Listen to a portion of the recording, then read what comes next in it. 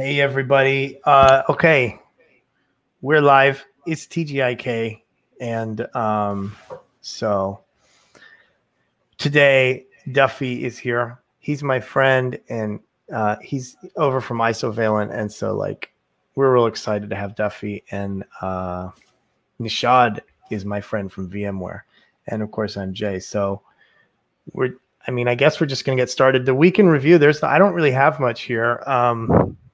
So maybe we can dig up some other news while we get started. See, well, actually I have one other thing because we have this Kubernetes on Windows book that just came out. So I'll kind of do a shameless plug for that. So I'll do a plug for that right at the end of this. But let's first get started with like the week in review here. So let me make sure hey, what's up, Ricardo? Yeah, we do have Duffy and Nishad. Yes, we have Duffy and Nishad. What's up, Ibrahim? Yeah, yeah, okay. I'm fired now. So exactly, like I don't know how all this stuff works. Duffy's gonna show us. So what? You totally know how this stuff works. So yeah, let's see. Okay, so let's first look at this this issue. I was like, well, I don't know what I didn't know for the week in review. I was like, well, this seems like a really cool, interesting thing. There's a 1.22 regression. Have you heard of this, Duffy? I haven't. Let's see. Have you seen this? Evidently, there's a regression in 1.22. Yeah, this is cool. So if you create a static pod, we can actually do this as our first thing that we do today. So let's put this down in the notes here. We'll try to reproduce this. So yeah. Oh, that's a big one. That's a big one for KubeADM.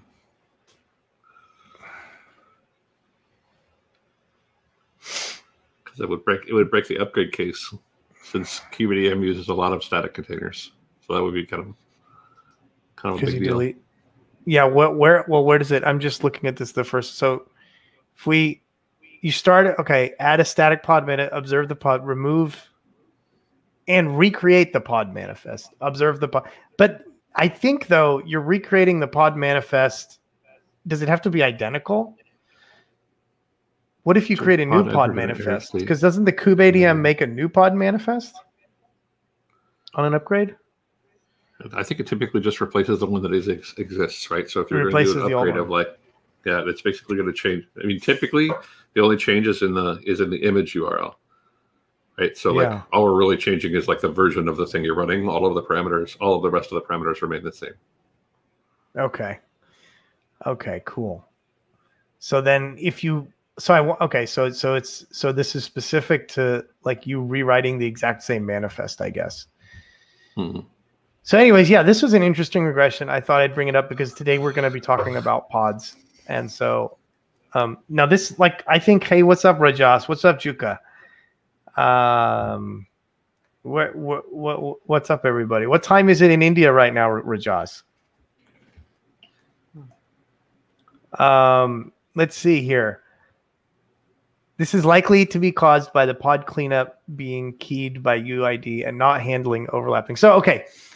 We can dig more into that later if folks want to. Now, we're real flexible in what we do here today.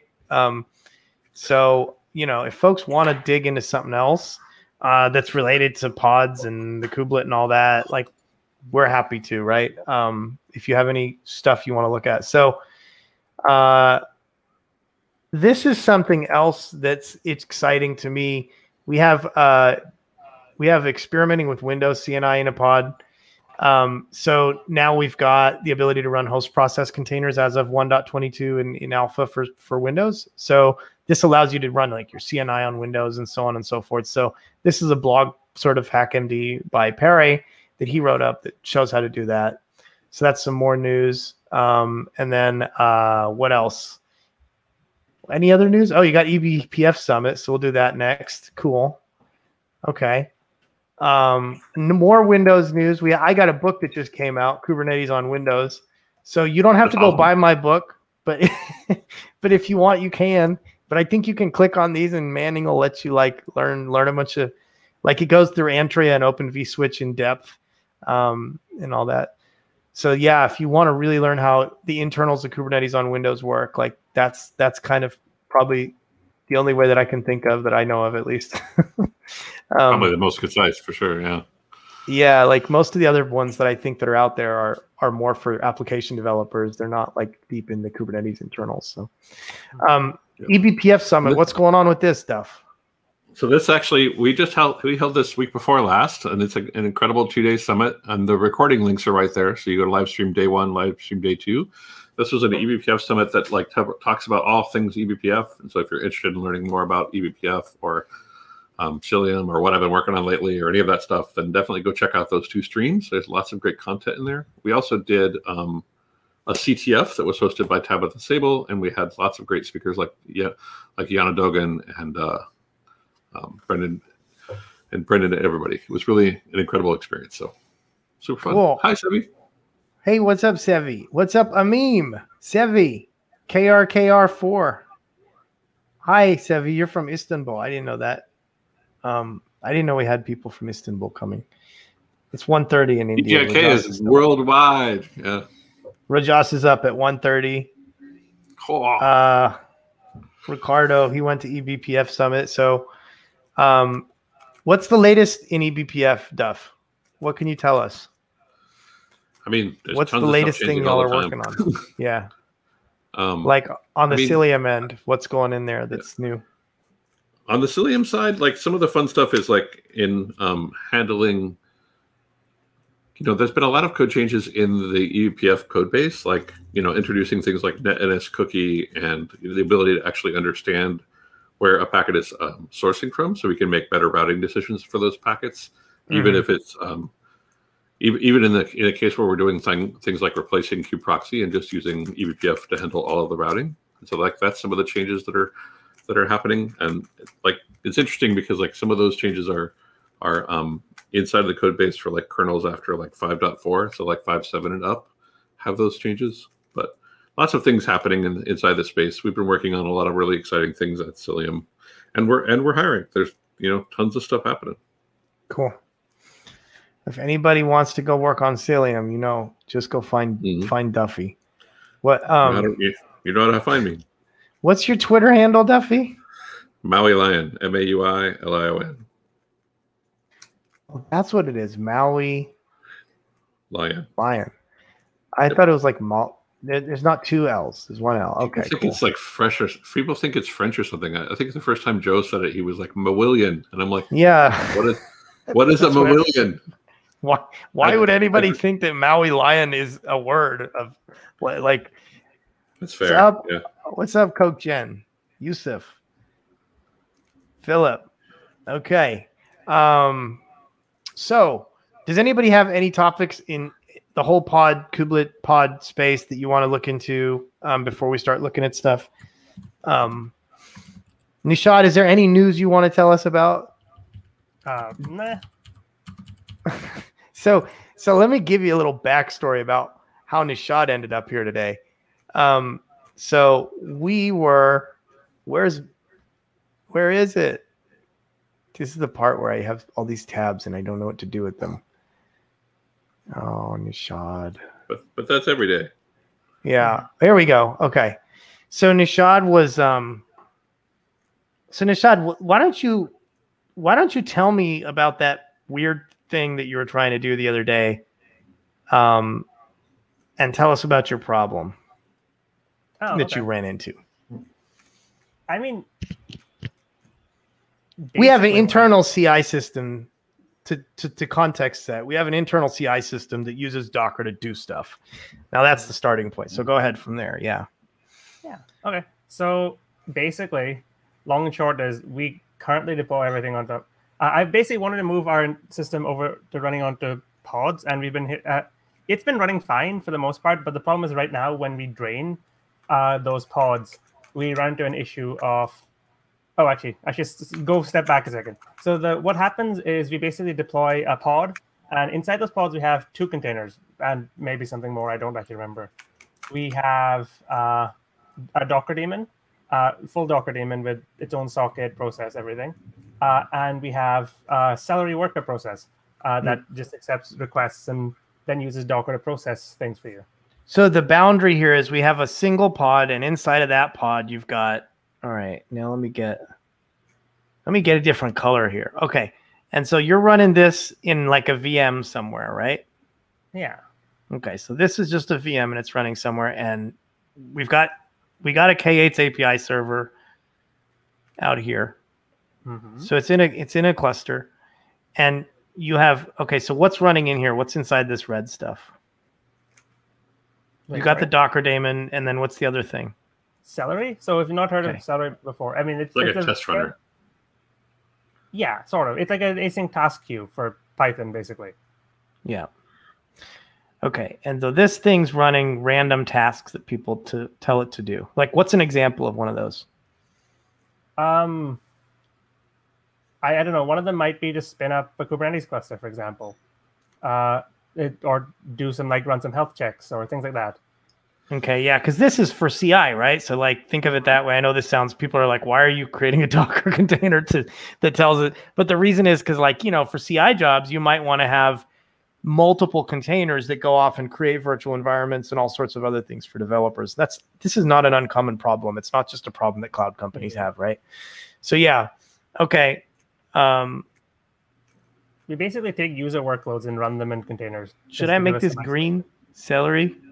Okay, I'll make that one green. So you have two processes. So who can tell the diagram not too clear?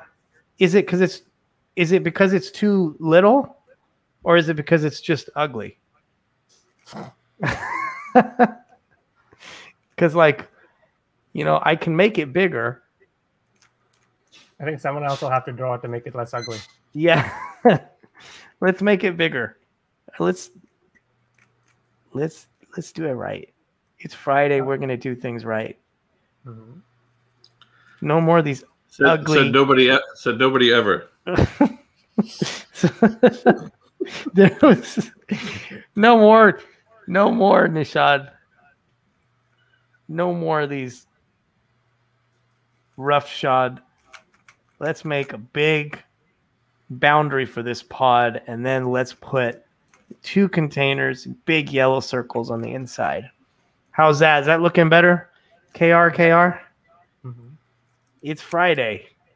Both. A meme says both. Okay. Well, I think this is better, but y'all can let me know. Celery is in the middle here. Okay. And then we've got a Docker daemon, right? So, and then these are both processes inside of your container. LGTM. Thank you, Choco. What's up, Choco? Hey, brighter. Can I make it brighter? Maybe it's a little brighter now. Oh, the red was what he wasn't working for him. Okay, cool. So, all right. So Docker. So, all right. So inside of this, we were just talking about this, but we hadn't really finished thinking about it. So I've got a VM, and as far as the VM is concerned, we could sort of start exploring this right now, right? Because I just made a kind cluster. So you can Docker exec -t-i into one of these, right? And so if we look at what's going on in here, if I do ps-ax, right? I've got PID1 in my this is essentially, we're like here right now, right? We're at sorry, I lost the diagram. We're here right now, right? We're here, and we're looking here. We've got PID1, and that's this right here, this sbin init, right? So if I go to PID1 in here, my VM is saying this is the init process. So what does the init process do? What does the init process just start systemd? What else does it do other than that? Okay, what all does it do? Where are you looking inside of the? What are we looking at here? Okay. I'm inside of a Docker container. Oh, okay, but so this is a kind container, and it's a very special, container because we're kind of overloading the whole definition of containers in this model, right? Yeah. Where, for the most part, vast majority of the cases, you would never run systemd inside of a container. It's just not a thing. Yeah. You would maybe like have your Go process or your binary or whatever it is, and you would actually have that be PID1, and it would run inside your container. In fancy cases, you might have like some dumb init or a init process that will handle a sig up that gets sent by the kubelet when you're ready to kill a container.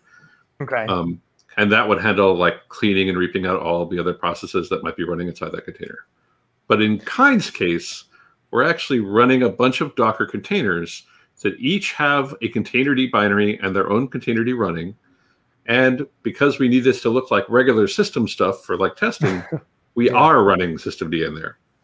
But if you were to do a Docker inspect, you'd realize that like there's all kinds of stuff we have to do to get systemd to even start inside of a container. We have to mount, or like particular paths we have to mount. It has to be running as privileged. There's all kinds of wacky stuff that we have to do. Yeah, so this is a weird... Yeah, these are really... I didn't really mention this. So is everybody familiar with Kind? I think we're kind of skipping ahead here. Do folks, everybody know what Kind is? I didn't think about that. I'm glad you mentioned that, Duffy. I'm assuming everybody's like kind of familiar with Kind and stuff, but yeah, we sort of live Kind, so it's sort of... We live in that world. Let's assume they are until folks tell us otherwise. Like, so yeah. So I have maybe we should just get into a VM and actually compare it. So, so Choco's like, yeah. So maybe we should just, because Nishad gave me a private key to another VM that we have. This is in what, Azure, Nishad? Mm-hmm. And then let me get into another. Okay. Did you give me the IP address to this thing? 20 dot whatever? Okay, I see it. Yeah. Okay, so I can SSH mod 600 nishad.pem SSH. I'm doing this in another terminal in case I have to edit this PEM and I don't want to get in trouble for being Nishad's stuff on the internet. Oh, it doesn't get deleted. SSH Ubuntu. Ubuntu, here we go. Oh, wait. Oh, -I. Nishad, give me a second. I'm coming. Hold on. Here we go. Okay. I'm in. All right. So here's another VM. So like if we were to go over here. Okay. So if I was to go, I'm going to become root, right? And I can do PSSX. Now we can actually look at actual real processes in a real VM. So let's see so let's look at what Duffy was just talking about. So, okay. So this is what a real computer does. Yeah. So what are all these things in brackets? Those are running processes. Most of the time, like the stuff in brackets is going to be stuff that you're like measuring that's part of the kernel code. It's not necessarily programs that you're running, but so like see netns and like task stuff. So this is like, you could think of it almost like background processes that are part of the kernel that you're operating. Okay. Okay. So everything in brackets is like it's like the kernel is making it and it's giving it its own special name and it puts it in brackets. The other stuff like when you're, yeah. I was gonna say like when you're in Windows and you have like all of that other crazy stuff that's happening that isn't any of your applications. Yeah. Okay. That's the stuff in brackets. Okay. So cool. Kernel level tasks. Yeah. There are things the kernel's doing and it says, I'm going to put, okay, cool. So I could name a process bracket and then trick people into thinking it was a kernel task? Yes, you could. Although I think, well, it'd probably be a little tricky. Because like, as you can see with the rest of these processes, right? Like you'd have to start it in a way that the path to that process would resolve to what you'd want the name to be, I think. There might be a way to get around it, but it'd be kind of interesting. Can I make a... Can I do this? How would this work? Would you do like this? Okay. Yeah, like sleep. It's like bin bash sleep forever or something. And I think you would still see a path to it, because I think it's being handled differently because it is a kernel task rather than running inside of a user space task. But you could do things. You could do something like make an alias for run sv, What if I do it? Can I do it? Do brackets. We're not going to spend a lot of time on this, but what if I do it? Okay. Well, I was able to run it. Okay. Did you put tmux on here, Nishad? You did. Oh, I did. Good. You're my friend. Now we can be friends. Oh, I did. This is all it takes to be Jake's friend. Wait, where is it? Did it work? PS-AX. Does it mean we can file a CVE, Duffy, if we swear? Oh, no, it ran in bash. Yeah. So I'd have to make it an executable, huh? Mm-hmm. Somehow. Yeah, you could like compile a dumb little Go binary or something that does it, but even then, you'd still have to make it. I think you would still have a path in front of it, so I don't think it would work. Okay. All right. I'm pretty sure impersonating the kernel that way would trigger something. Okay, so we can't trick. Not that any of that matters. It's not why we're here. No. So okay. Nope. So anyways, so we're PID1 now in a real computer. We've got all these kernel tasks, and those are like PID 1 through whatever, 1 through 700 or something like that. It's got all these other things. And then after that, we've got a whole bunch of other processes. Here's Cron. Here's the NTP thing, right? So, okay, we all know what a lot of this stuff is. And then finally, we start seeing some stuff that's like, that's Kubernetes-ish. So where does systemd go on here? Oh yeah, first one, PID1. PID1. Well, PID1 is sbin init. Yeah, and that is effectively systemd. That's effectively systemd. Okay, I didn't know that. All right, so sbin init winds up starting systemd. I didn't. Okay, so if you're looking, okay, and then here are some other things that are presumably we could PS tree this. What are we doing? Why didn't we just do that, right? So, okay, there we go. So now we can see systemd is what's spawning all of these, right? So these are the processes that are running in a normal VM. Now, if I was to go in here, oh, I don't have it. So I have to do what do I have to APK update this? Well, if you're inside, just do PS -E space F. I know it sounds weird. I got you. Oh, that kind of gives you. Oh yeah, you kind of. So okay, that's nice. I didn't know you could do that. This is the weirdest thing. I remember like discovering it one day and going like, "Wait, what?" Like, but it totally works and it's portable and it. PS-E. This is cool.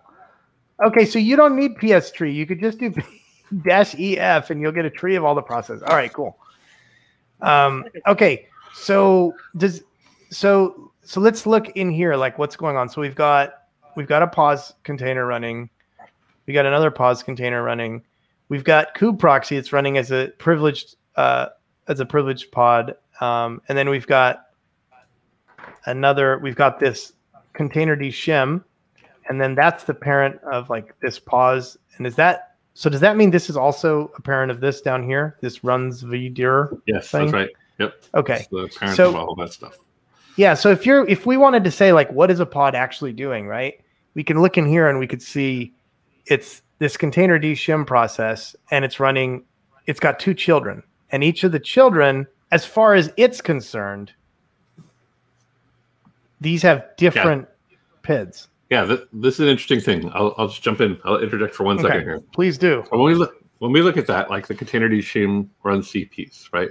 Because we're running inside of Kubernetes, we get this infrastructure container for free, and the infrastructure container is referred to as a pause container, and that pause container holds namespaces that we will share with any other container that is within the pod.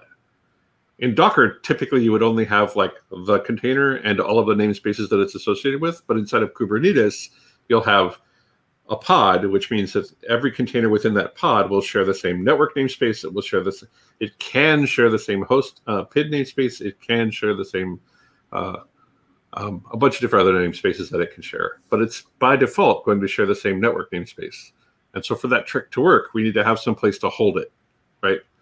So we have to hold that network namespace in the pods container, and then any subsequent container that is part of that pod, we're just going to bind mount, if you will, into the network namespace associated with that pods container. Yeah. So, and that's just to hold it open, right? It's because of the way IPnet, because of the way network namespaces work in Linux. You could even just say the way that containers work, right? If a container is a running process. As soon as that process stops, the container stops. So what we do in Kubernetes is we make it so that that running process is that pause binary. And we start everything else. Couldn't you imagine a world where you built a container namespace before you actually built the container? But in the Linux kernel. And then namespace was yeah. I think Windows could be like that because it's so weird and it's so different. Yeah. Like, I'm not sure if it is yet, but you wrote the book, man. Ain't nobody else more sure than you. The pause container on Windows always confuses me, right? Like, I feel like the HCS shim API, I feel like there seems like there would be a way because it's like a separate API thing, right? It's like its own. It's not like in Linux, like, it's the processes and the namespaces are all mixed together, right? Think about the shim process is really just responsible for doing the heavy lifting of like figuring out based on the configuration that you've passed it, like at the Docker command line or whatever, like what namespaces to associate with this particular process that you created. So if you do docker run bash, then what will happen is that Docker will assume based on those parameters that it will create a new container based on the file system that it pulls down for that image, and it will give it its own network namespace. It will give it its own PID namespace. It will give it its own file system view. It won't mount any volumes. It won't do anything else like that. And it will live for the period of time that whatever the init process within that container runs. As soon as that bash process exits, all of those namespaces are recycled. They're not there anymore. Yeah. So then we have, so in here, so that was a really good explanation of why we have that Linux pause image, if people are wondering. And there's one more piece of it that I wanted to talk about real quick, because I think it is helpful also. You see on line where it says 1478, user local bin run serve run svdir -p. Yeah. That's an init process. So that is kind of like the container equivalent of systemd. Oh, so that's what runs. Okay.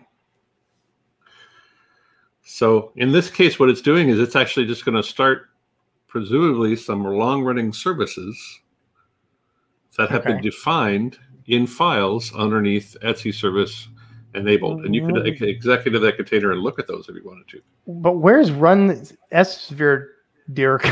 Where's that coming from? I've never heard of that before. That's packaged inside the container, and that's just one of the many examples of like a container init that you can run. This is actually, I think this comes initially from Alpine or something like that, but I think it's like the built-in init process that comes with a bunch of different containers, including this one. Okay, so this is built.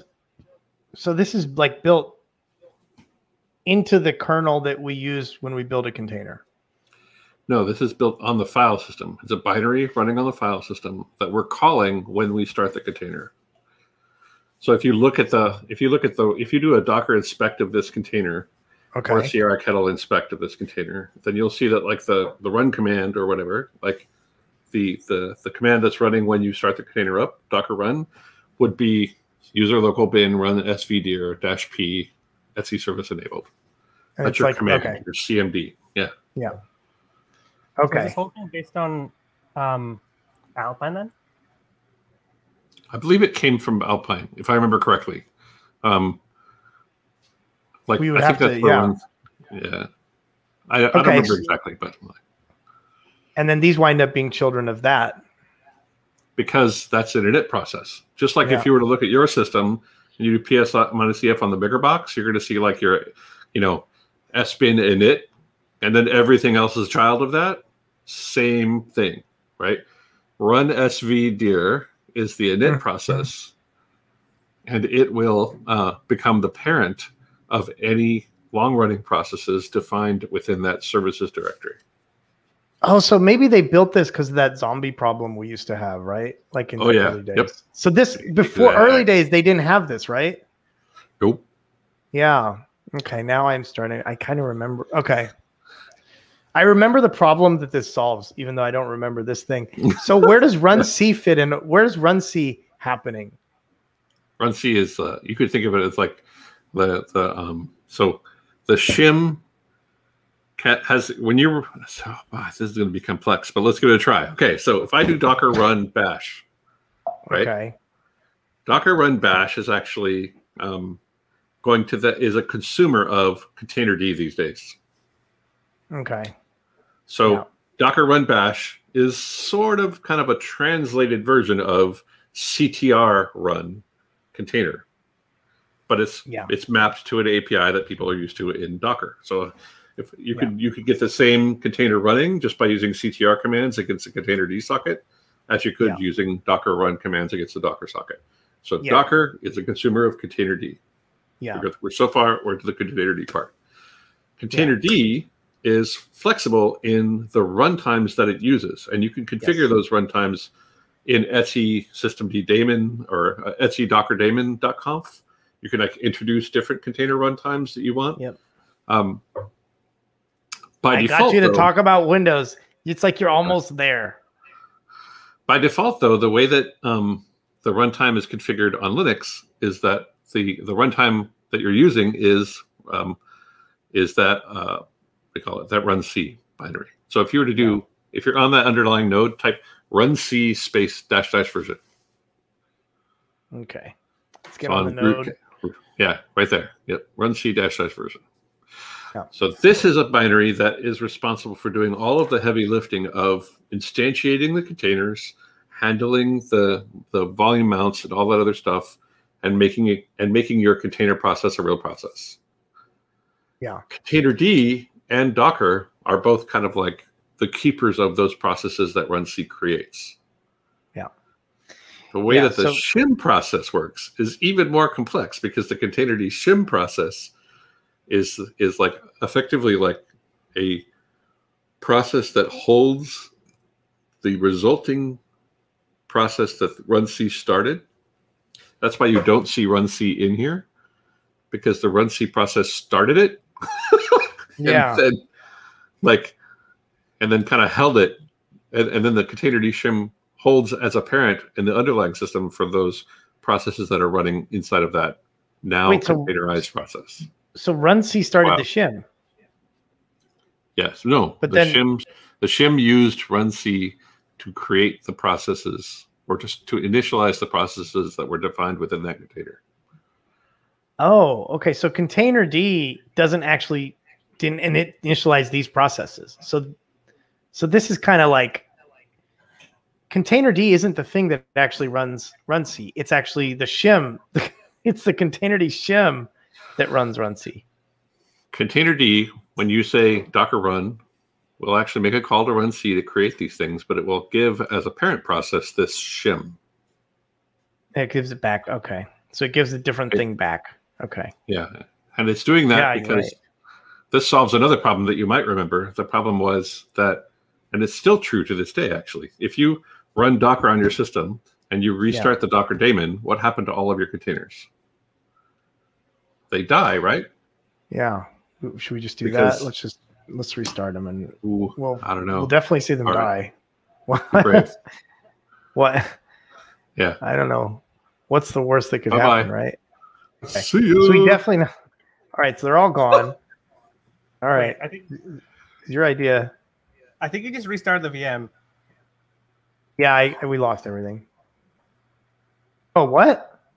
I restarted the VM? Docker. Yeah, Docker on the Mac is a VM. On your Docker desktop. Yep. You might want to do this on the other if you SSH into the other guy. I can't do it here because I don't have a. Yeah, you're right. It doesn't really count. We need to do it here. Mm-hmm. Systemctl restart Docker. Docker wait. Oh, it's called Docker D. Yeah. What? One second. Let me go SHNC. Can you do Docker PS? Mm-hmm. It's just Docker. System CTL status. Let's see if Nishad installed Docker on this properly. Okay. Oh, Docker D system CTL restart. Oh, it's a snap process. Oh, the answer is no. He did not install it properly. You did it with the snap process. Can you snap restart stuff in snap? Yeah, I think you can, like snap kettle or something. But you should also be able to do it with. Yeah, Eric mentioned it. He's like, yeah, bounce to the VM. I wasn't thinking about that. So, run. Okay. It should be back up. Oh wait, no, you're Docker complaining about something. Hey, what's up, Carlos? I'm like scrolling through all the comments while we figure this out. What's up, Faye? Okay. So, Faye, it's good to see you. Faye's my favorite, like, release engineer in the whole world. Okay. Go, Faye. So, he's over here at VMware. He's in charge of getting Tanzu out the door, and he's been working hard lately. Thank you, Faye. Yeah. So, okay, where were we? Sorry, I just got all. I got all. Docker PS work? Have you run anything on here, Nishad? I only ran cluster create. So let's see. I don't think there should be anything running right now. So that's it. Okay, but you did run something. Okay. No, but it's not. Yeah, nothing running right now. We could just install kind, right? Do we have kind on here? Okay, I can just install kind. Yeah. It takes like 2 seconds. Kind install. Okay. You know, like I was just telling people, it was like, okay, here we go. I'm grabbing it over here.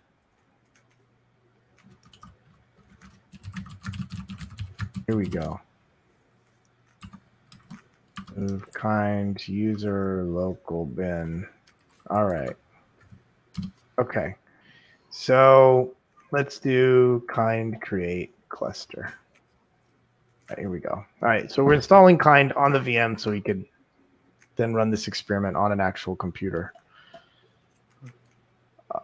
So we've kind of gone off in the weeds here, haven't we? So, so anyways, this is really cool. So anyways, this is like a little, this is just like a little burrito that the containerd gives you to, after it starts this process downstream from runc. It gives you back whatever that shim is to the kernel. So, I don't know what happened to my kind. Yeah. So where I was headed with that was if you do restart the Docker process, what ends up happening is that all of your all of those shims die. And that was a little weird for a while because we were like, well, like why should those shims die if we do an upgrade of like Docker? Yeah. Maybe we don't want the shims to die when we do that. What can we do instead? And that's where the whole idea of shims came along, was like, well, if we made it so that we were able to disconnect the running container from the parent process of Docker, then we would be able to upgrade Docker and not worry about having to restart every process that's running inside of a container. Yeah. And that is a configurable thing in Docker, but it's not the default. That's still, so like if you're using Docker at all, that's a thing that you can actually set in your dockerdaemon.conf or whatever, your Docker daemon conf, that will allow you to like make it so that you can restart the Docker daemon and all of those shims will continue be running happily in the background. And when you restart the Docker daemon, it'll just replumb all of those shims and you'll still be able to do Docker run, Docker exec, Docker PS, all that stuff will work. Okay, where do I find my Etsy dockerdaemon.conf. I think is the question. How many cores? Hey, Nishad, does this machine have? I feel like it's kind of getting tired. I can't tell though. Maybe. Okay. All right. it's got enough to make this work, because otherwise TKG wouldn't launch. Daemon.json. Where is it? Did I spell it wrong? Oh, you're spinning up a 3-node cluster, though. I don't know if that'll work. Oh, did I? Why did I spin up a 3-node cluster? It did come up. I just don't think we can do anything else. Oh, I guess Snap hides it away in here. So that's weird. May I recommend the use of get.docker.io? Mm-hmm. Get.docker.io. Okay, let me put that. Way cleaner way of installing. And actually, like it follows whatever the distribution you're in. So if you're on like Ubuntu or Debian or Red Hat or whatever, if you do like get.docker.io type or pipe sudo bash, I know I hate to recommend that, but like if you don't want to do it properly, like you just want to do it quickly, this is a great way to do it. Wait, I think you meant get, not git. Get. I did mean get. Yeah. It's like one of those things that you just do from the curl from the internet. Okay. From now on, Nishad. Here's your. Here's some. You get the latest. You get the latest stable Docker. It's really nice. Okay, so what was the configuration parameter that you were mentioning? Sorry, I was jumping around looking at notes and stuff. Live restore. Okay. Live restore. Yeah, let me pull up the link for it here. Like that, and I can do true. It's like a Boolean. What is it? Let me dig it up. This dude right here. Live restore. Put it in the chat. Docker. Why is that not on by default? It is not on by default. Live versus. I think it's. I'm just assuming it's. I don't know what this is, but it must just be a Boolean. I can't think it. I can't imagine. Oh, it is not supported in Windows. Boom.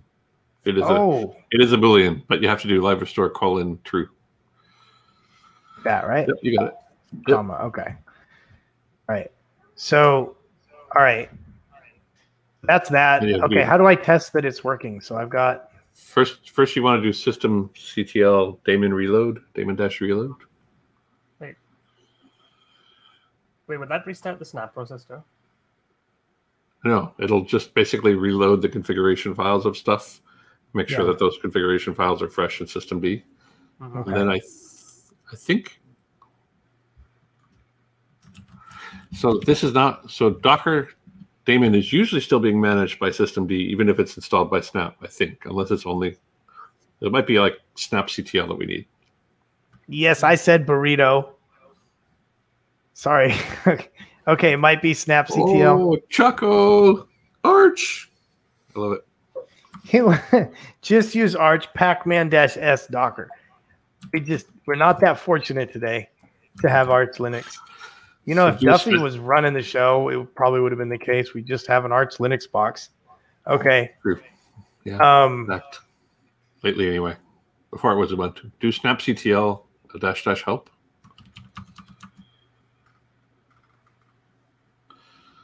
Do snapctl -- get maybe.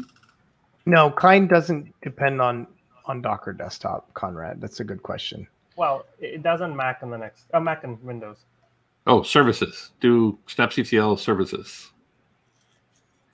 Oh, it doesn't depend. Space help. But what do you mean it does, Nishad? No, what? I'm misspeaking. I mean, snapctl services -- help. Okay. How come that doesn't work? I don't know anything about snapctl except that I don't like it. I think you can just use. Let me see if I can restart it for you. Yeah. Well, I mean. So the answer to that question, Conrad, is no. You can run kind anywhere you can run Docker. So kind can run on Linux Docker. It can run on Docker desktop if you're on a Mac. So the real question comes down to like if you're running on Windows or Mac, the way to get to a running Docker daemon, one way to do that is to use Docker desktop. Okay. Yeah. I'm rebooting Docker for you, Jay. For most people, most people running kind typically are, they're running it on a desktop, but like for example, when you run Tanzu, kind is kind of a requirement at this point. So like there's a lot of people that run Tanzu that bootstrap it from a Linux node without any kind of desktop. And for life. So yes, thanks for the question, Conrad. So now we're gonna go. So I want to make sure that we like do some of the stuff that we talked about, and I feel like we really dove deep into this stuff.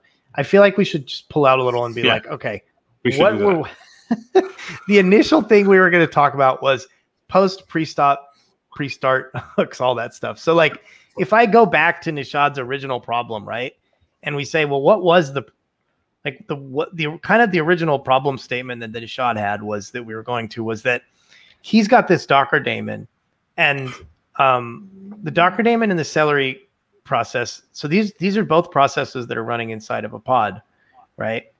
And oh, here I'm using red again. Let me get back to here. He was running these inside of a pod, and then the problem he had was that this Celery process, like if he kills this whole thing, right?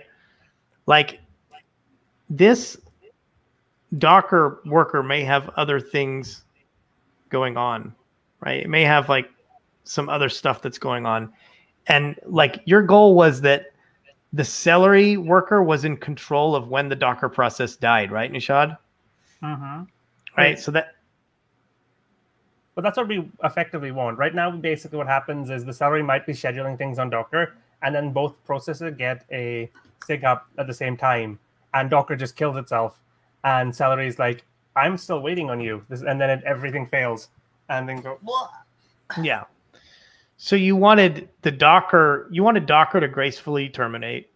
And when it was done, whether things failed or passed, Celery could gracefully terminate. So you wanted close. Sorry. Go on.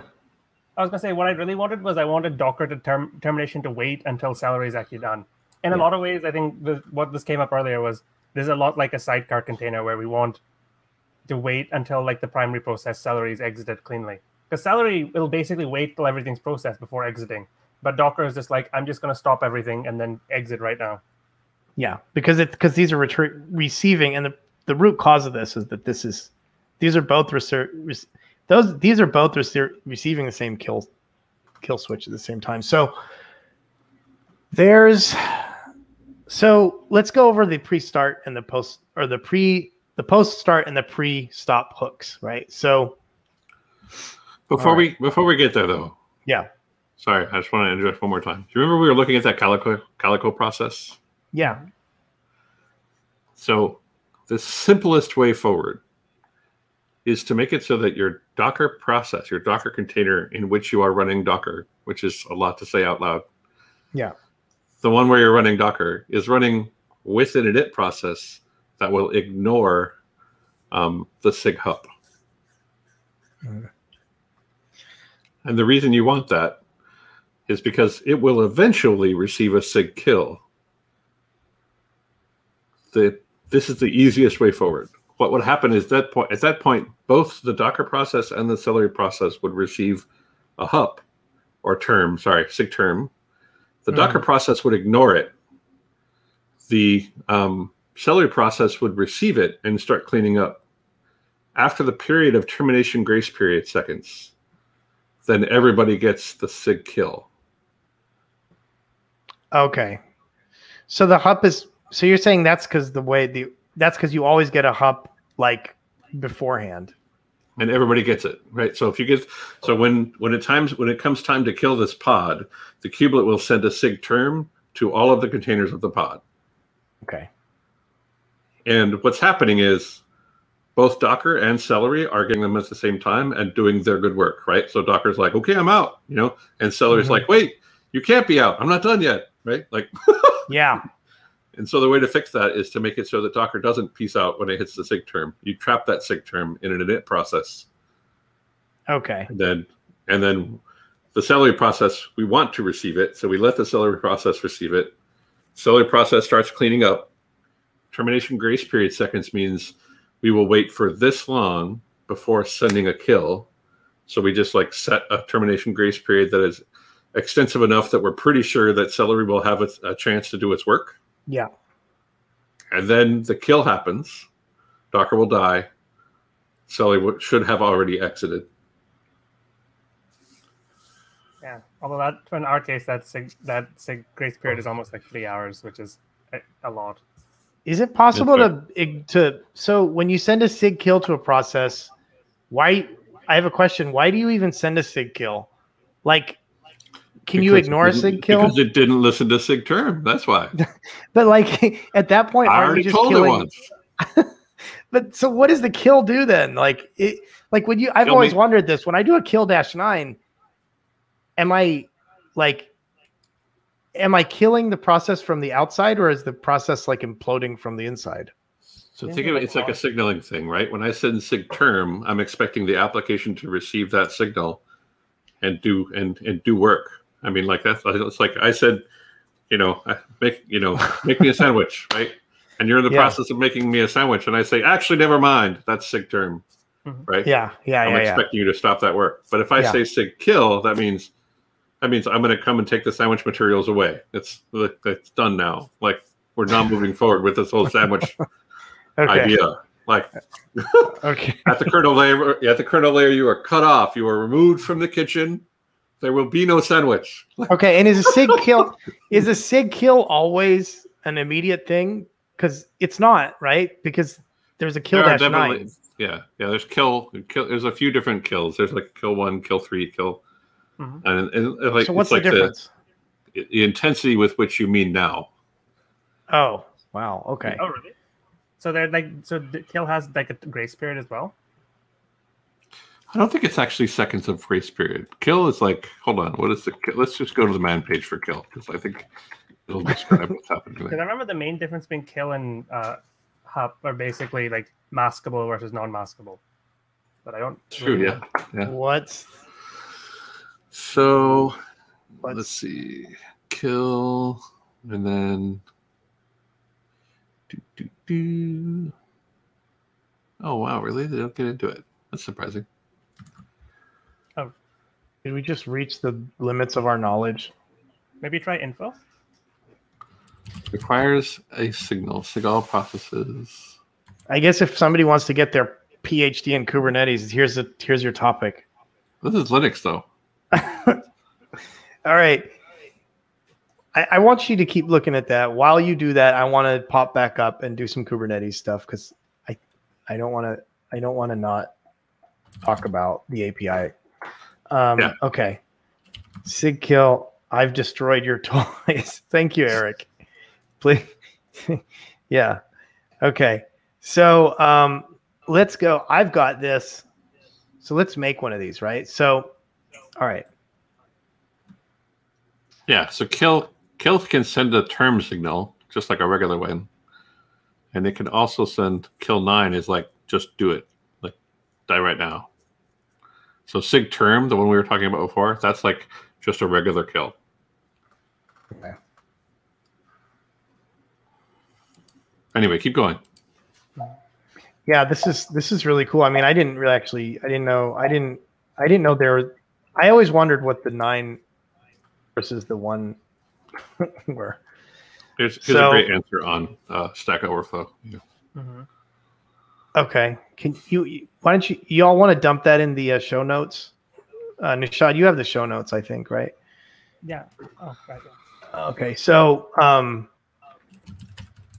right. So what are we doing here? So we've got a. All right, let's go back here. So in the life cycle of a pod, right? In the life cycle of a pod, we have post start. You have init pods, right? So the first thing you've got these init pods. So well, we've gone through all this life cycle stuff, right? So like, forget about all this. Like, we're not talking about that anymore. We're now talking at a higher level where it's like, okay, before we actually start all those lower level processes, there's the stuff that Kube does as far as like orchestrating all those processes, right? Or orchestrating the containers that are started in here, right? Because it's like each one of these you could imagine this happening like 1, 2, 3, whatever, however many times, right? And that's what we're going to look at now. So like, because, a single pod, you may have like, one init container, and then you may have one init process, and then you may have several containers in here, and they're all sitting inside of this pods container. But you might have multiple init containers. So you might see this process in the scope of a single pod happening multiple times. So, okay, so you have an init pod, right? And the init pod synchronously runs before the actual pod starts, right? So the init pod runs, and then the pod starts. And then once the pod starts, right, we have the process inside the pod starts, and then whatever its process is. And so actually, my pods container starts, I guess, in here, right? My init pods are all in a separate process pods names. Like they have separate pods containers, right? And then my init pod starts. Obviously, each one of these has a pods container that runs also, right? And so then my init pods are done, and then I have a process here that starts, and that process right after that starts is when the I got some more comments in here. Sig kill. Thanks, Bogdan. And Choco. Man 7 signal. There's a signal table there. Oh, nice. Okay. So after that process, we have our post start. Okay. And then you have some time period that goes on. Your container's doing stuff. And then after that, we've got our pre-stop. So this is the thing. So this is kind of the thing that Nishad was talking about, right? Like, so what is the use case for this? So the pre-stop is,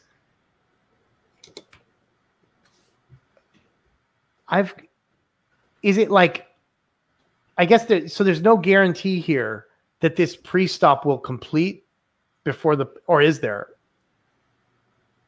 There is no guarantee. So, okay. So there's no guarantee. So this is the problem that Nishad has. So if there was a guarantee. I'm not even sure still at that point that it would. Yeah. It still wouldn't solve that problem. No, basically what happens is like, I think basically what happens is you'll send a pre-stop signal, start timer, send the pre-stop, and then and then if by the time pre-stop isn't done, it'll just send the sig kill. And the problem I have here is because the Celery process doesn't actually expose an API endpoint, there's no easy way to tell when Celery is exited, and use that and basically use that information to block the exit of the Docker daemon. Well, even if Celery did expose an, oh, I see. But you could just curl it, and because this pre-stop, I think, from what I remember, is blocking, so it'll block sending the sig term until this pre-stop hook completes. Really? Is it permanently blocking? No, until the grace period timeout. Okay, so this is when your pod grace period takes place. I think so. It's been a while. Duffy, is that true? What was the question? Is the pod grace period activated at this pre-stop boundary? So like as soon as my pre-stop starts, that's when the pod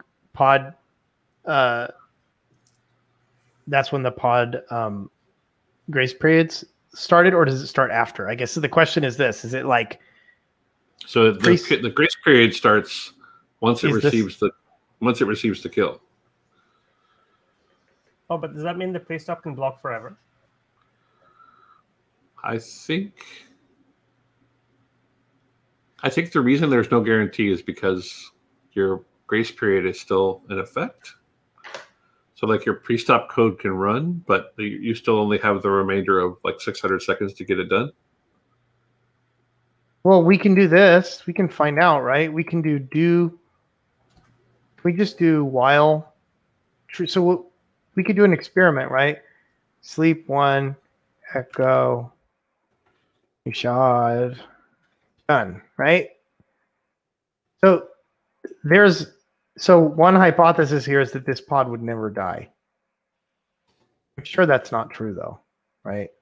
Well, it'll definitely die. Like I'm pretty sure my theory of operation is that it would be like when it hits the first interrupt, that grace period starts, and you have until that long before you receive the kill, regardless of what's happening with this pre-stop stuff at all. It doesn't interject. Pre-stop will just happen like as soon as the int happens, but the int is still the grace period seconds are still counting. That's what I think is happening. Okay. But then wouldn't that be called post-stop or like just I don't know. If pre-stop implies to me that it must run before the stop is signal sent. Aren't we talking about post-stop though? No, this is pre-stop. We're pre-stop. Oh, I'm sorry. Pre-stop. It's so confusing. Wait, is there a post-stop? I thought there was only pre-stop. You're right. Yeah, I had it backwards. Hold on 1 second. Let's just go back to the doc. I'll look at that for a second. Yeah, let's go. Okay. Pre-stop. Pre-stop. You know that this stuff is tough when like Duffy's here and we're still getting lost. Oh, okay. Thanks. Here we go.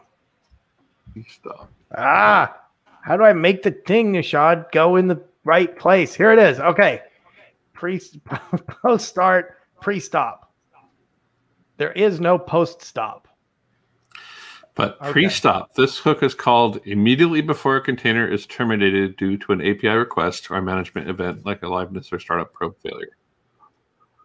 A call to pre-hook fails if the container is already terminated or a completed state. The hook must complete before the term signal to stop the container can be sent. Oh, okay. Well, then, yeah, you're right. This does interject before that.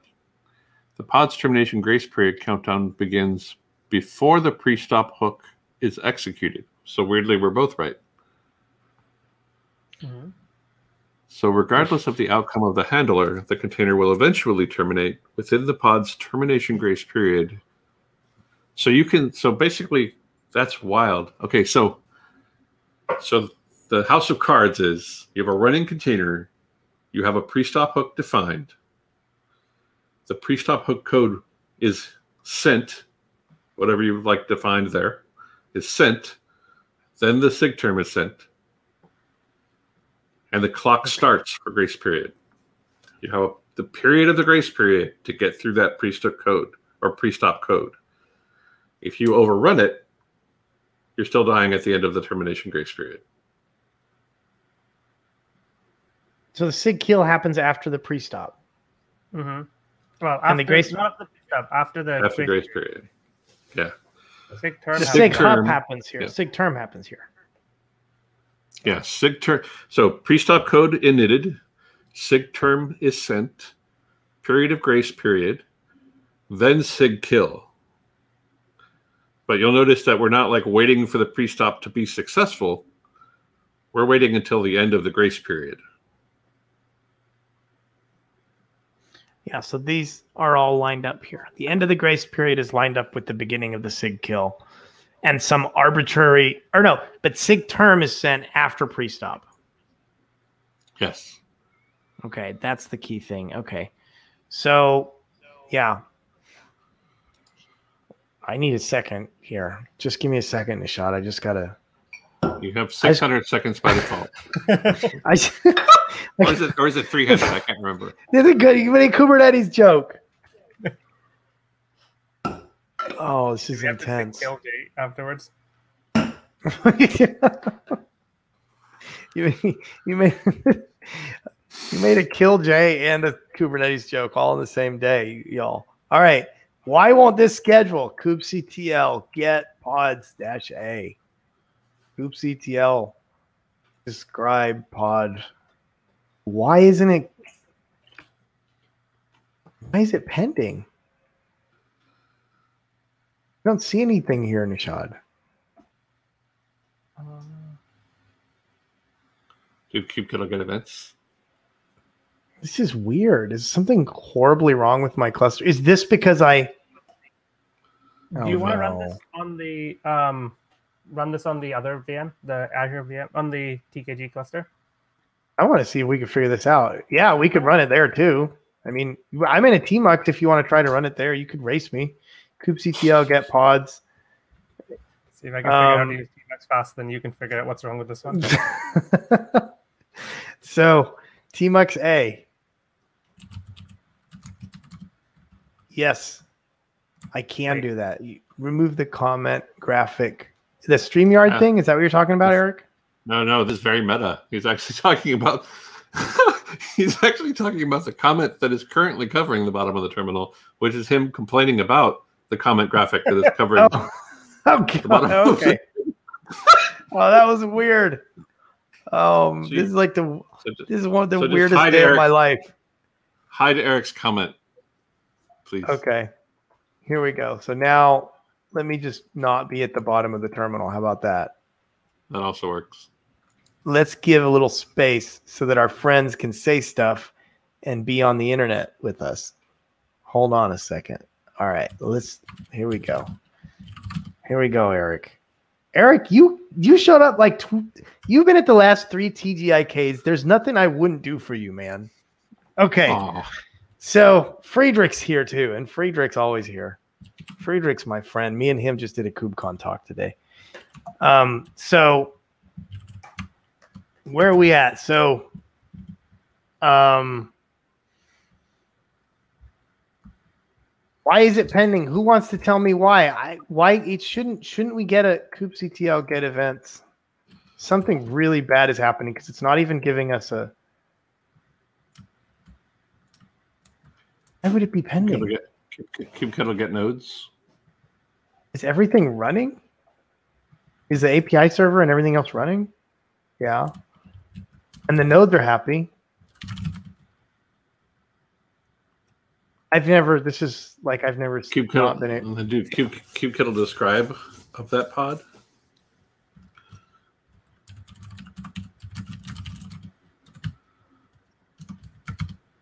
Oops, what am I doing? Kubectl describe pod. kubectl describe pod. There we go. Yeah, there's nothing in here. What? Neat. Isn't there normally like scheduling information and stuff? Like, why normally the scheduler would give us like a histogram, right?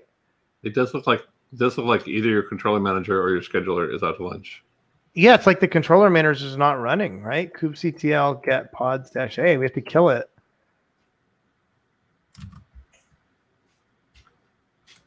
Nothing's even complaining right now. So let's do the same thing with the. If this is running in a kind cluster, if this is running in a kubeadm based cluster, then that just had no effect. Why is that? You can't kill the. What's the kind cluster? We're on the left here. In fact, all of our clusters are kind today. These are all running as pods. Yeah. Because they're static pods, though. Like they don't actually, you can't control them from the control plane. You can only control them from the underlying node. So you have to go in, you have to Docker exec in there, and then like move that stuff out of manifest and put it back. Oh, so that's like a shadow pod, or what do you call those things?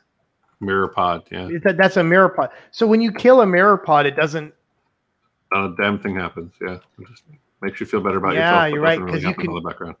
Yeah, you're right. Okay, I got you. Okay, cool. So let's Docker PS. Now I need to figure out which one of these is my control plane node. I guess this one. There. Why do I have an Antria cluster on here? Okay, Docker exec sh. I have an Antria and a Calico cluster on here, I guess. Now I go to cd etc in bash cd, what is it, etc Kubernetes manifests vim kube controller manager. Oh, okay, so we'll just do move kube controller manager temp, and that'll restart it, right? And I can move it back, right? move. Well, hold on. Before you move it back, just do CR kettle PS. You should see the controller manager is no longer running. Yeah. You see that? Now let's see if now. Are we? Is this Liggett's bug that we're about to reproduce? Except we're on 121, so maybe we won't. Exactly. Controller manager's back up. Okay, so now let's see if we scheduled. So if anybody has questions about what we just did, feel free to ask. Like I know we kind of went fast. What's weird is they both look like they're running. So that's what's throwing me. Like there must be something else happening. Well, we did do that weird thing where we restarted our VM. I mean, but this is just really interesting, right? Like, how is it? Yeah, you're on the bottom of the screen again. Uh-oh. kubectl. This is on the internet. What did he say? Oh, yeah. It's not DNS. Okay. It isn't this time. It's not. For once. Okay. Something's... Wait, did it say... I think I saw the word unhealthy, Nishad. Oh, you did? Yeah, I'm seeing it occasionally, but see. Oh, right. That would be good. It's the Calico control. Oh, Calico node is down. So why would that cause any... That was half an hour ago, though. But that should make the node unhealthy. Yeah, and that wouldn't cause us not... Everything's running on host network here and talking to the API server over host network anyways, so why would that... Well, that's not true, right? Your pod that you created was supposed to be in the overlay network, wasn't it? Well, the pod, but like we didn't see the scheduler. Like we didn't... It's not like we saw the scheduler saying, I can't schedule this because there's no nodes ready. Those are hostnet, right? yeah. Yeah. Usually if the overlay is unhealthy, what I've seen is it just starts, erroring out during pod creation? Yeah, you would see something, yeah. So we have a situation where if the only way I can think of is if we go in and actually looked at the schedule. Okay, we're not going to do that. So kindly cluster, cluster. So I guess we should ask our friends here. Do y'all want to like move on with this pre-stop thing, or do you want to see what's wrong with this cluster that's in the weirdest state that I've ever seen a cluster in my entire life, where we created a pod and it's pending and nothing is complaining about why it can't schedule it? I don't think anybody cares. I don't know, though. Maybe somebody does. I'm whatever. Okay, so let's start doing the other thing. And if people are like, I want to see it's cattle, Eric wins again. Oh, Eric, you're at the bottom. We're doing that meta thing again where like, okay, let me move this back up to the top. You know, it's just like instinct, you know, that weird instinct you have to use all your screen real estate. Okay. Like when you move into a directory and you type ls, even though you don't really care what's in that directory. Yeah. Oh, by the way, can everybody see everything okay? A lot of times on TGIK, whenever I do these, like people can't see stuff because I make my... Okay. So let's kill it. Let's kill everything. Just use the other cluster, Jay. It'll be faster. Okay. We're in here. Yeah. All right. I already created the deployment on it. Beat me. Oh, are we in different clusters? What cluster would I be in that you're not in? What other cluster could we possibly be sharing? I don't think it's that we're in different clusters. I think it's that you're in the wrong cluster, Nishad. Because I definitely can see the pod running. You did wrong. Wait, what? That's neat. Kind get clusters. Yeah, Faye, we're gonna make it big. We can make it big for you, Faye. Here we go. It's a case of mistaken identity. That's because Faye's probably working on stuff. He's probably working and watching at the same time, and he's got me tucked away in some small little weird window on the corner of his... Okay. Faye can do it next with us. Faye, you're going to do one of these with us one of these days. All right, so my terminal's slow today. All right, kind get clusters. You might like that on your iPod.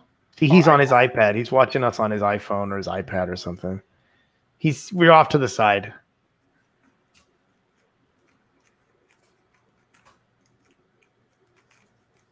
Duffy, what's your background? What is that? Oh, it's a it's a GIF. It's like a perfect loop, and it has like a kind of a forest thing. I found it on the public domain website. I think I remember where I found it. But it has like fog that's rolling by behind me. It's kind of fun. I like it. Is the fog moving? I don't see it moving. I don't know. It's hard to see it, but like if you look over my shoulder and like over here, you can kind of see it moving like over there. Oh, okay. You have to look. I have to look a little closer. I got you in a small window, just like Faye has me in a small window. I see. All right. Okay. It's cool. All right. So nothing's up. Good. All right. So now I'm going to go to my favorite. I have this thing. I have my that's prototypes, cd kind local up. All right. So we have this repo that we maintain for folks who want to play at home. It's here. You can go here and you just do kind local up, and you can run Antria. You can run Cilium if you want to make Duffy happy, or you can run Calico. You can run any of these 3 CNIs and just create a kind of cluster. I didn't know you had Cilium in there. That's cool. Yeah, we do have Cilium in here. You know who put it in there? Amin put it in there. I don't know if he's here, though. I think he left. See, look at this. Amin put it in there 8 months ago. Cool, Amin. Okay. This is how we're doing Cilium. If there's something wrong with us, let us know. We do Helm Cilium install. Sounds right. Yep. Okay. So, anyways, yeah. So it's just like a one. You can just do like CNI equals Cilium in the beginning here. So I just use this anytime I'm making a kind cluster so that I can have a CNI on it. Otherwise, you always run into this weird thing where you run a kind cluster and you do some stuff and you're like, oh, I wish I had a real network. And then you have to go install. Although I will stop and give a shout out to KindNet because it is constantly improving. In fact, now KindNet has, by default, KindNet will run in dual stack mode. Oh, yeah. Which is pretty cool. KindNet, by the way, is the default CNI for Kind. That's the name, I suppose. Yeah, that's Antonio's thing, right? Yeah. So there is a pretty good CNI in there for just doing basic testing. Yeah. Yeah, you don't need, I just need it for network policy stuff. But yeah, otherwise you don't really need a real CNI for most stuff that people do with Kind. Does it work? Multi-node networking and all that stuff works with KindNet? Like services networking. Load, like kubeproxy tests will pass and service like networking between from one pod to another across nodes and stuff. It all works. Okay. All right. So now our cluster is coming up.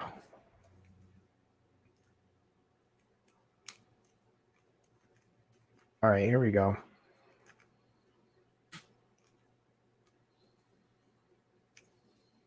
Okay. Now let's try to do the same thing. Let's get out of here.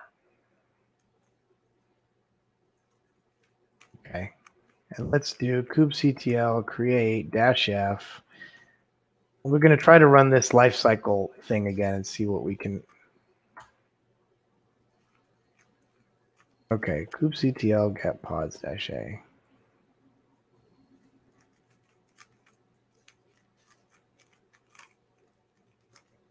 Okay, let's see if it pulls down. So at least it's pulling it down this time. And as you all recall, we made it so that it basically sits around for like an infinitely long period of time. Okay, so it's pulling Nginx. I hope we are not running into I hope that it's running. Okay, cool. So now we do kubectl. So we should probably get the kubelet logs, right? We want to see the kubelet logs, I assume, while we do this, right? So if I do docker ps, How do I find out what node it's running on? kubectl get pods -o wide.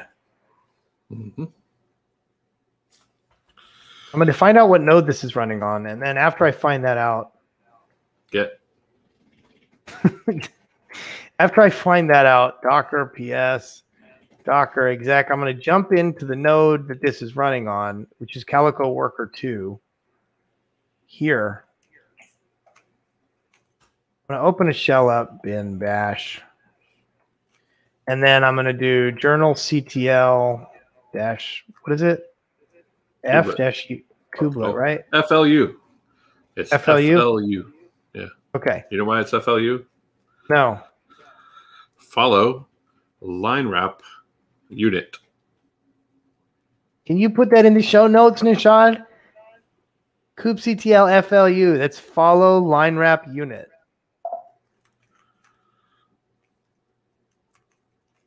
There we go. Hey, what's up, Balzas? Balzas? Ameem's still here. Ameem, we just were. When are you going to add port ranges? Duffy! What? When are you going to put port ranges into Cilium? Ricardo will be so happy if you do that. Because we can graduate the port range feature. Have you heard about that issue? The port range feature. So you were talking about like policy, right? Network policies, yeah. So there was a port range feature that we added to the network policy API, and it's still beta. And if we can get one more CNI to adopt the port range feature, then we can graduate that to GA. And I think what Ricardo is asking is whether Cilium can add those. Because I don't think Oven Kubernetes can do it. Calico and Antrea both do it, though. Just totally off topic. That's a good question. Is there already an issue open against Cilium for that? Ricardo, if there's an issue, you can link us to it. Maybe we can dig into it a little bit. It's getting kind of late in the show, though. But yeah. So let's do this. Let's do kubectl delete pod lifecycle demo. And let's see what the kubelet does. So I'm deleting it, and now we're waiting. Okay, we're waiting. It's 5:23. We're still waiting. So what's going on? I would feel like shouldn't the kubelet have said like, "Hey, the clock is ticking." Is it like the log level's too low or something? Yeah, that might be it. That's interesting. So let's see. Okay. Nodes topology is not available. Providing CPU topology. Pod container deleter. Inner projected. Teardown succeeded for volume. Okay. If it succeeded. Volume detached for volume. That's the service account thing, right? But your pod is called lifecycle demo, right? So just do a grep for lifecycle demo. Yeah.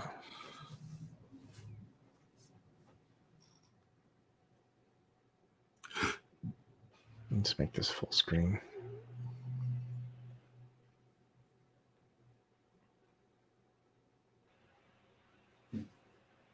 What's this? This is it complaining that it can't find a container to delete. Probably because it's already been deleted. Pre-stop hook failed. There it is. So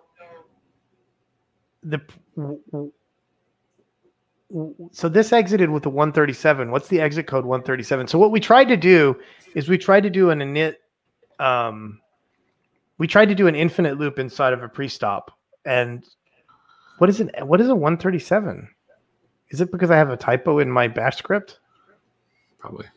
It's probably something to do with grace period. Yeah. But I don't know. So, okay. So, all right. So I think we've got 5 minutes left. I want to make sure we at least briefly talk about some of the other things that we sort of brought up for this. So originally we were going to look into CGroups, hooks. So we definitely got to cover the hook stuff. I wanted to talk just really quickly about runtime classes, because there's like the So runtime classes. Also, yeah, I googled it. It's out of memory. It's just what Nicholas D was. Wait. Out of memory? Why? Yeah, I'm not sure that. Why would a pre-stop hook run out of memory? I don't know, but if you Google bash 137, that's what it hits. I wonder if that's because. Yeah, go on. I thought it was. Maybe I'm wrong about this, but I thought that 137 was indicative of having received a sig kill, not necessarily. Like most frequently, you receive a sig kill because of Okay. I mean, that would make the most sense because what we're expecting is that thing would run for infinity and then it would finally get killed. So that's probably what happened then. So we're expecting that 137 to be the sig kill. So runtime classes, they solve this fundamental problem of like, you've got a pod, the pod knows how it needs to run. And there's like, you could do a thing with taints and tolerations where you modify the nodes in your cluster, or you could just define, you could define a runtime class, right? And then when you define the runtime class, it'll wind up triggering this handler. And for example, this is important for Windows, right? We can have a Windows runtime class. You can have another runtime class, right? And the reason I thought this was kind of worth mentioning is that like, this kind of goes down to the CRI implementation that you have. And then if you actually look around in the keps that are like being, there's a kep out there for SIG Windows from Ravi. I'm going to try to pull it up.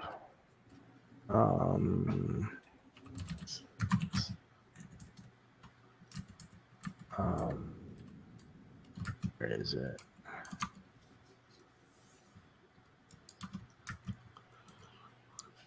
Where is it?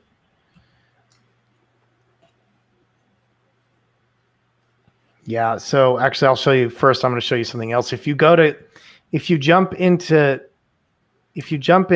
actually I have an issue I filed about this because I was really confused about it at one point. So when I was first running containers on Windows a long time ago, I was really confused about this because your runtime class, for example, you know, it's actually, there's a name for the runtime class that's actually hard-coded into containerd for Windows by default, which is config Windows Go. So, you know, that's the containerd. This stuff gets passed that low into the container runtime, right? So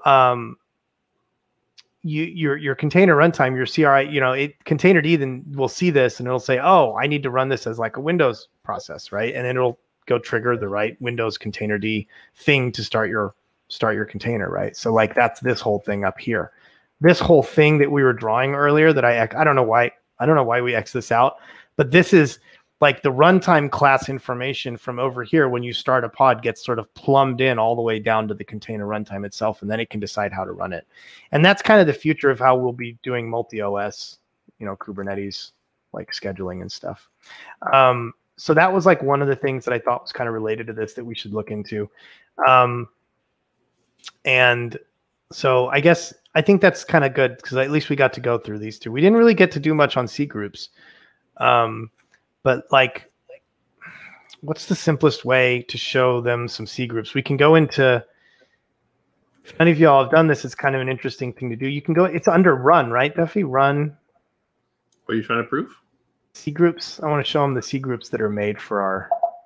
The best way to do that, in my opinion, is if you identify a process that's containerized and you look at ls/proc, the PID of that process in the root file system, in the root node, like here's one, right? Here's a container, right? Yeah, like that runs through bird one. Right? Yeah. So if you do ls proc 1569. 1569. Can you hide Ricardo's comment, please? Oh my God, I'm still at the bottom. Yes. Here we go. How's that? ls/proc. Okay. 1569. Yeah, so these are, here we go. So inside of these are not actually directories, they're like memory mapped directories or whatever. But inside of these, inside of your proc directory, go on. And then output, and then C group. So proc 1569 C group. Enter. Oh, maybe that's not what I wanted. What is it? It's there it is, right? No, that's not it. Go back. Do ls -/ and then just do the 1569 for a second. There's another folder in here that I'm looking for. NS, that's what it is. So, and inside it there is going to be our memory C groups and our CPU. That will. There we go. And then if you do ls -al inside of here. So this is the mapping. There we go. For this process for each of the namespaces that is associated for this process. So the C group namespace that this process is associated with is 402.65.31835. The IPC namespace that is associated, the mount namespace, and that all of those are here. But if you were to do that same command for PID1, just before changing, like do ls -al proc 1 ns, and you can see that those numbers are different. Not in every case, but in some of them, right? So why are we comparing it to 1? That's an interesting choice. Because the one process, the first process 1 is not containerized from the perspective of the C group associated with this container. But the other process, the runc process, the runserve process, is containerized. So yeah, but it would be different than any container, right? Well, like if multiple containers in the same pod? Like if I did... If they're in the same pod, they'll have the same netns. They'll have the same... They'll all be associated with the same C group because right now they're all part of the same root C group. So if you do systemd cgls, you'll be able to see all of the C groups that are... Here's defined. 150. I mean, it would be different than any... This is the artifact of a container. The fact that you have a containerized process is the only reason why all of these are different. Yeah. If you were to do, if you were to look at if you were to do ls -al for your PID, it would be $$. Then that would be yours, and you would have the same mapping as the root.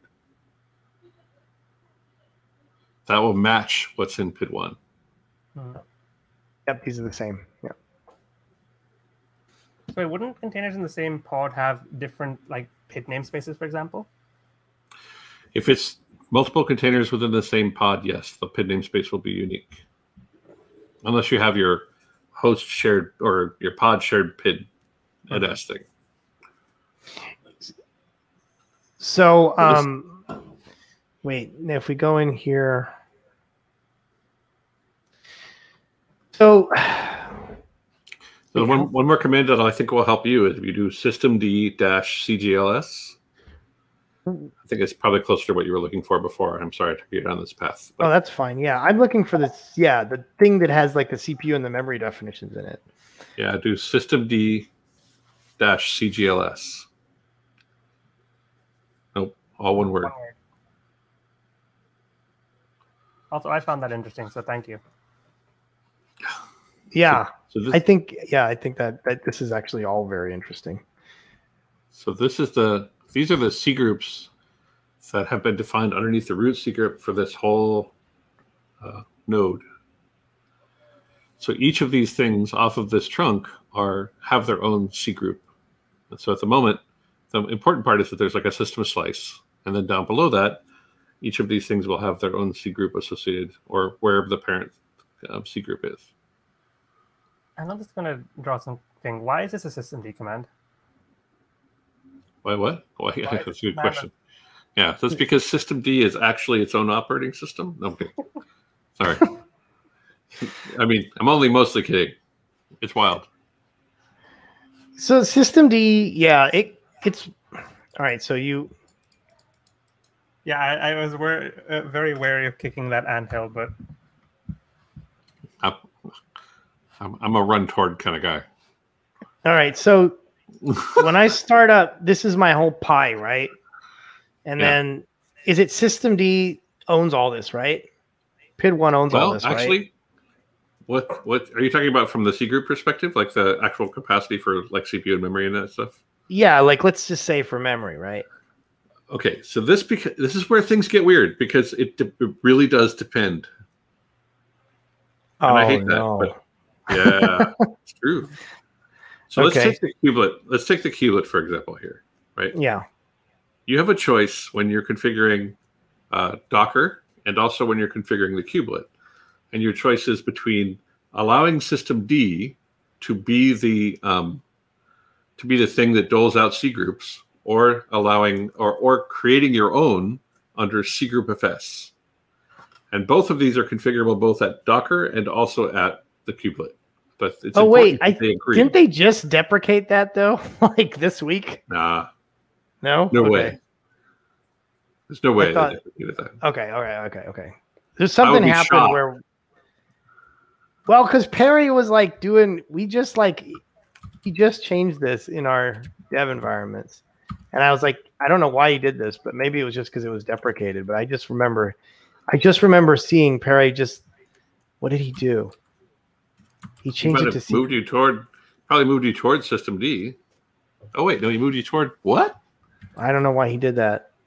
He was fixing something, but I don't know what he was fixing. Oh, maybe that's because our Linux node is still running Docker or something. I don't know. Okay, never mind. Sorry for the context switch. So keep going. This is a bad scene. Okay, but here, the reason I'm nervous about that is because, so this is an interesting thing that was a problem in Kubedium for a while, where like we were trying to figure out what the right thing to default to was. Yeah, it's important that like your kubelet and your Docker agree on what the C group controller is, like what you're using to allocate C groups for containers are. And by Docker, you mean like kubelet and containerd. Kubelet and containerd, kubelet and Docker, whatever you're using for container runtime, it has to agree with what the kubelet is doing. Yeah. Or I should say the kubelet has to agree with what the container runtime is doing, because container runtime is lower level. Yeah. So, but to that point, like if you do systemd-cgls, and you're looking at one that's using cgroupfs, you will see a whole different root C group that's been defined as cgroupfs, and that will be what you allocate C group content from. And then the thing that's weird there is that now systemd thinks it has the root C group, and cgroupfs thinks that it has the root C group, and so effectively they're both trying to allocate the resources that are available for the whole system, and they're not working together. There's no like balancing of those two. So if you have, but they're both using the same ledger though, right? Not really. Like they both think they're the root. Systemd thinks it's the root, and cgroupfs thinks it's the root. But are they both reading the data from the same etc? Yeah, they're both operating on the same real root. The same /run or whatever the allocations are written to, right? But they're effectively like a fork in the road very early in the process. So now both of those two think that they're the root. So if you think about it, like say I have 10 gig of memory. Yeah. If you're operating as though you are the root C group, then you're thinking that you can allocate all of that 10 gig. That's on you to allocate that. If there are two entities that think they're both the root C group, then both of them will think, oh, I got 10 gig. If only one C group controller exists, and that one is systemd, then systemd is right. It's the one. It can allocate that entire 10 gig, and cgroupfs won't mess that up. But if they differ, then you can run into weird problems. But where is the truth of how much free memory there is? Like as soon as systemd allocates a process, isn't cgroupfs going to be bound to the truth of what was allocated? Like, so in this case, if I have this pi here, and if systemd allocates this much of it, even though they don't talk, they don't like each other, cgroupfs over here, let's make him different color. Won't be able to see it because it's sitting. It won't understand how much has been allocated to systemd. Yeah, but C group just allocated this to a process. This is PID 10. But that process is under a different branch in the tree that cgroupfs does not control. But can it see it? can it see that this chunk is gone? No, because from the perspective of the CGroups controller, it thinks it's responsible for allocating all of that space. It's not going to go over to another controller and say, how much did you use, right? This is more like a provisioner model, right? Where like you're saying, when you created that pod, you said, give this thing 2 gig of memory. And the cgroup controller's like, got it, 2 gig of memory. That's what's in there. And the kernel above it is like, well, when that namespace was created, that was using 2 gig of memory. It doesn't care that there's another controller that's actually also allocating memory. That's oversubscription. It doesn't care at all if that's happening. It's not a problem. Okay. So is it fair to think of them as just like having 2 admissions controllers and neither of them is aware of the other? Like, yeah, exactly. Wow, I didn't know that. So it's totally fine. So we're totally fine oversubscribing any resource that's constrained. In that, as long as they don't conflict, like as long as you don't have a hard conflict, then you're fine. But if you over allocate things and the killer has to come along and clean stuff up for you, what decision does it make? Which one does it follow? Systemd or CGroups? Which one's right? If there are 2, things could get weird, like. I mean, with memory, there's a very specific allocation that's happening. It's like a physical block of stuff that's like locked. I thought the kernel. I mean, couldn't you? Like when it's allocating memory, isn't it actually allocating a specific part of the memory, like a contiguous, like? So this isn't memory allocation.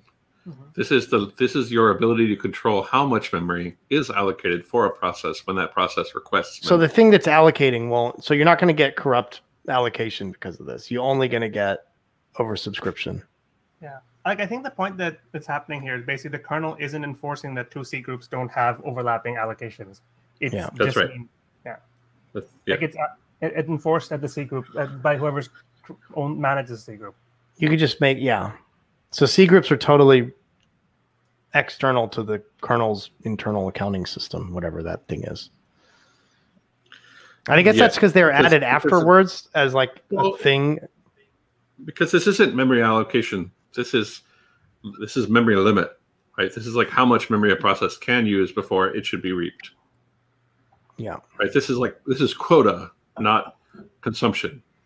But I'm really surprised the decision was made not to have the kernel handle the quota limits. And you kind of get that for free if you pick 1. But if you pick 2, well, not so much. In our actual machine over here, how can we test whether we're actually running C? Yeah. You can do systemd cgls. Systemd cgls. Dash. With no space. And then you see the containerd process, and you see.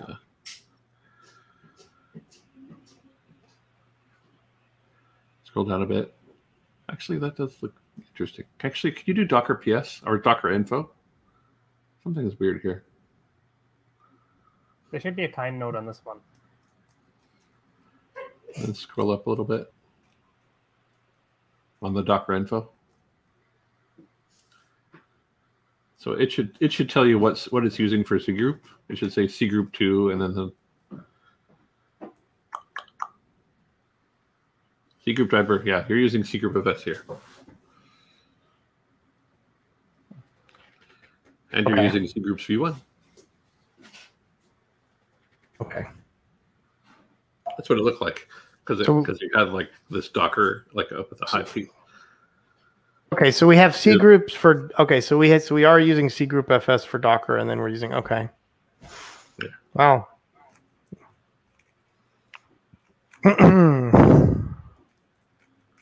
And it looked like from the change that Perry made that you decided just to go with that instead of picking systemd as your C group. As a driver, as a C group driver for the Docker. Yeah. But the right thing to do. Yeah. By default, Docker does use CGroups. Oh, it does. Okay, it doesn't use systemd by default.